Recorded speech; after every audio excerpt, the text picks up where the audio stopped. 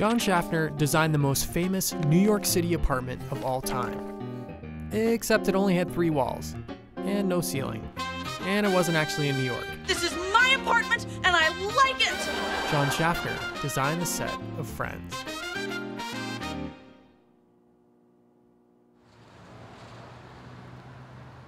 John is a production designer, and John has worked on a lot of shows. I've done 44 series and 68 pilots. Dharma and Greg, The Drew Carey Show, 2.5 Men, Big Bang Theory.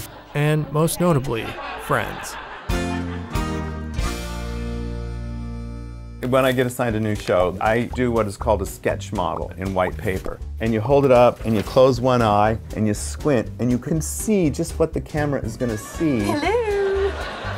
When we were presenting Friends, I presented a white model and the producer looked at it and said, well, now what are we going to do about color? What do you want to do? And I said, I think we should paint the set purple. Oh. Everybody was really anxious about Nobody likes change. until I painted the little model purple. It's purple! Color is really important in terms of establishing the show identity. Hey, slow down! When you switched to Friends, you saw that it was purple and you stayed tuned. One of the responsibilities of a production designer is to look into the future, if you can. We put a door all the way up this hallway, and we really didn't say where it went to. I said, why don't we just wait and see where the story's taken? So all of a sudden, years into the show, we've never seen this door open. I wasn't trying to open your closet. I wasn't trying to open your closet, I swear. They did an entire episode about this was Monica's messy closet. Oh my God.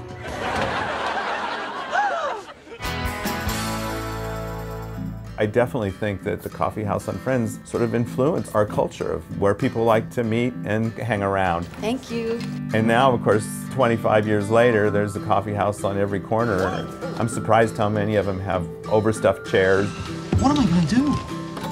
In the pilot, the moment when Rachel walks through the door in her wedding dress is a pivotal moment. We made a decision to put the door up here on a diagonal. She walks pow through those doors and straight to the camera. And everybody had to like physically turn and look. This is everybody. This is Chandler and Phoebe and Joey. And you remember my brother Ross? Sure! Hey. Who knew that that was going to be the beginning of 10 years of a #1 show on television?